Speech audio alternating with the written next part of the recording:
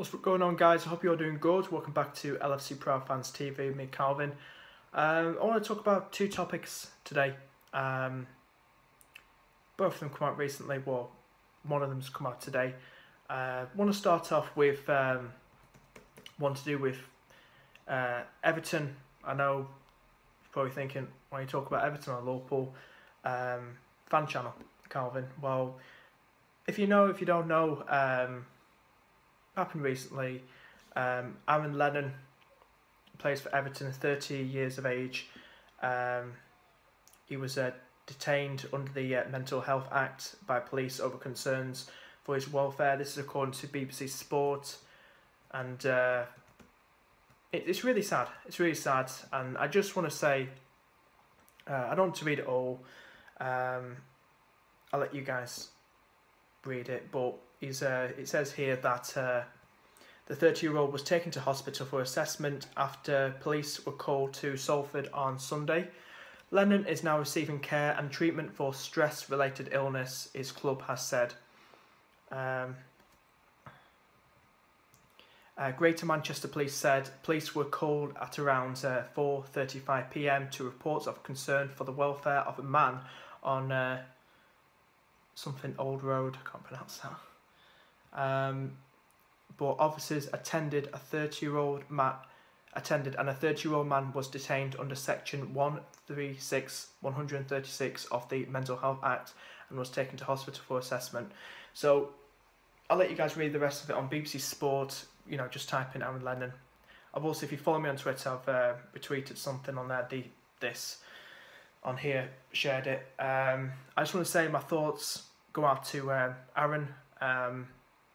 You know, nobody wants, you know, a mental illness, mental health, you know, and it's really sad, and I just you know, I hope he, you know, gets through it, and I hope he, you know, gets the help, and you know,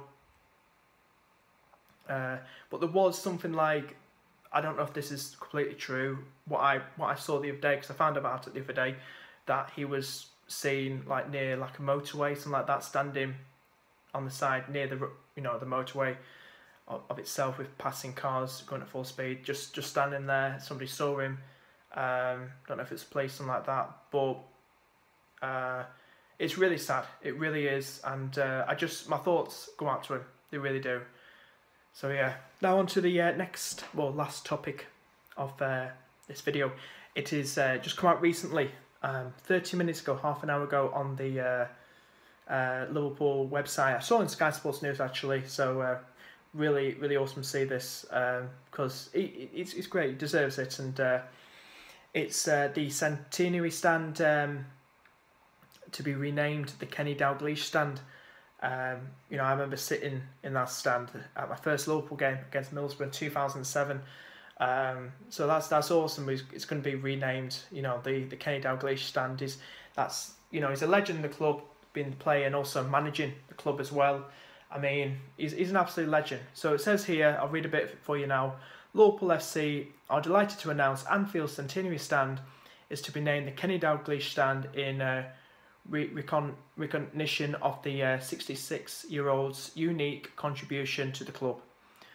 The decision has been taken by the Reds ownership, led by principal owner John W. Henry, to honour the special status Dalglish holds at Anfield in the club's 125th anniversary year.